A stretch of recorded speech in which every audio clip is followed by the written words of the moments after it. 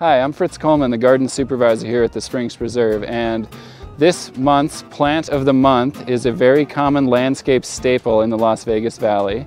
It is the desert spoon, or sodal. Its scientific name is Dasylirion wheeleri, and as you can see, it is in full glorious bloom right now, completely covered in honeybees. The stalks are quite impressive. This plant is in the asparagus family, just like your agaves are.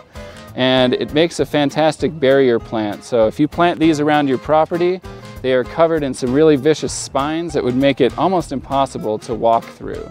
So if you're looking for security, year-round beauty, they're evergreen. It's a highly recommended plant for like areas of your property that you don't really want to walk around in, but you still want to provide pollinator services. And if you're interested in adding other pollinator plants to your garden, you can visit snwa.com for the best in low water pollinator plants.